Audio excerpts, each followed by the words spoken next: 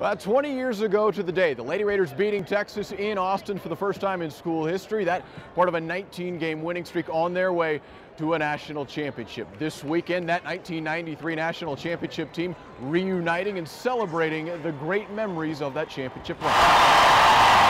It's hard for me to believe that it's been 20 years, but to be back here today and, seeing all the players and just kind of reminiscing and going back through memory lane. I want to say to all of my teammates that are standing up here, you guys look so good. And 20 years. It's gone by fast, and it's an absolute honor to be back.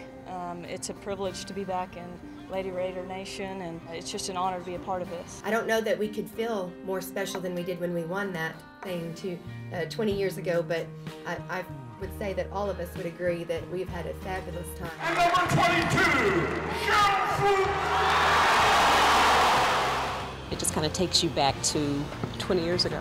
But it's such an amazing feeling to be back here today, and through all the journeys that all of us have been on, for us to still be here and be able to come back and celebrate this day is very special. I think we all understand who Coach Sharp is as a coach, but as a person, I'm not really sure if a lot of people really understand what she means to, I'm not going to get emotional, but what she means to all of us. Some of the things that Coach Sharp taught me, not just about basketball and on the court, but things she taught me off the court and things she taught me about life. For me to go through a lot of things I've gone through throughout my career and know that I can always call her and talk to her. She's meant so much to my success, both on and off the court, and that also makes this reunion just, that much more special. We are the champions. We are